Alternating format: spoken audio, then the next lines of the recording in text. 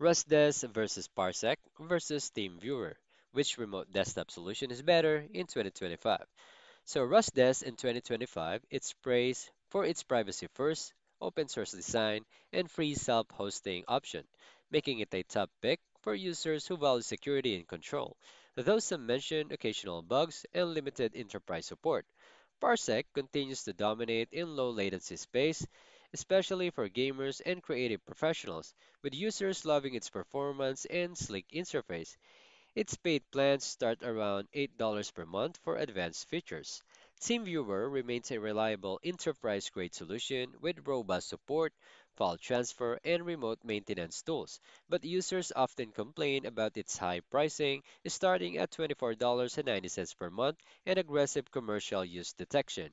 While Rustest is ideal for privacy-focused individuals and small teams, Parsec excels in high-performance streaming. TeamViewer is better suited for businesses needing comprehensive remote IT tools. Ultimately, Rustis is ideal for privacy and cost efficiency, Parsec for speed, and TeamViewer for enterprise reliability. And that's it. Thank you guys for watching. I'll see you in the next one.